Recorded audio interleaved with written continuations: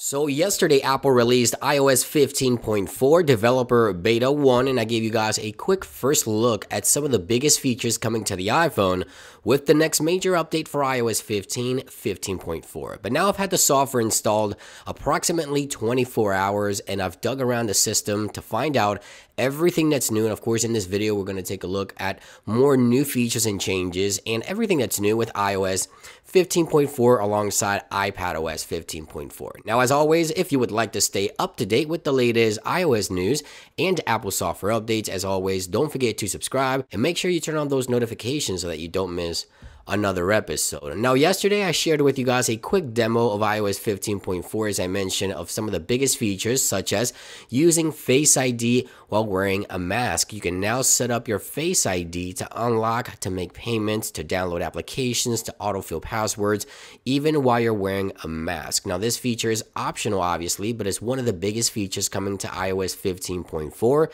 If you'd like to watch a full demo of that, links will be down below for yesterday's video.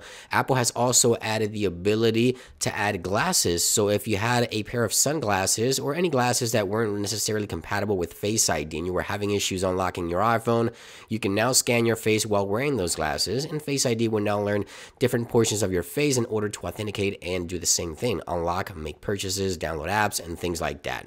So what's additionally new with iOS 15.4? As I mentioned, it's now been installed on this iPhone 13 Pro Max for about 24 hours. So let's go ahead and take a look at some additional new features. The first thing I want to talk about is the wallet application. The new wallet application now features a new widget under the widget panel that shows the latest transactions for your Apple Card. You also have additional SharePlay options and features. Apple has added SharePlay across all the share sheet options across iOS. You get a new setup screen here, some information on how it works.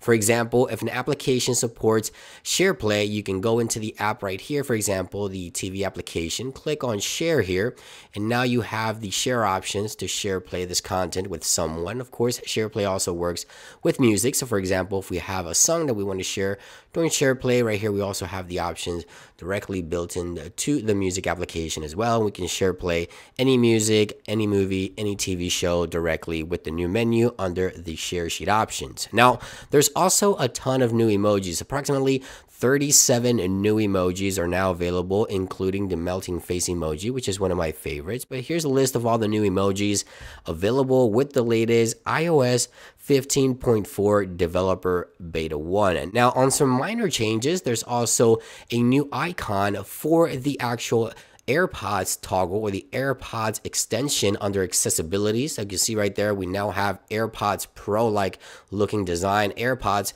on that particular glyph right there under accessibilities. Now, the next thing I want to talk about is iPadOS 15.4. You guys have been asking about the software, so let's jump over onto the iPad now. Now, with iPadOS 15.4, Apple has finally added universal control. Now, this feature is still in beta, but is working fairly well, and I'll be covering this feature entirely on a separate video. But for those of you that do not know, alongside macOS 12.3 Beta 1 and iPadOS 15.4 Beta 1 yesterday, you can now control your iPad that's next to your Mac with your Mac's trackpad and keyboard, and you can also drag projects across both platforms seamlessly. It's an awesome feature, and I'm currently testing it, and I'm currently waiting for this feature to be out of beta to share it with you guys here on the channel. And it's an amazing feature, and it's finally here in beta. Universal control for iPadOS and macOS 12.3 as well. Now, there's also additional extensions for the control center options here. If you use a keyboard on your iPad, you now have the keyboard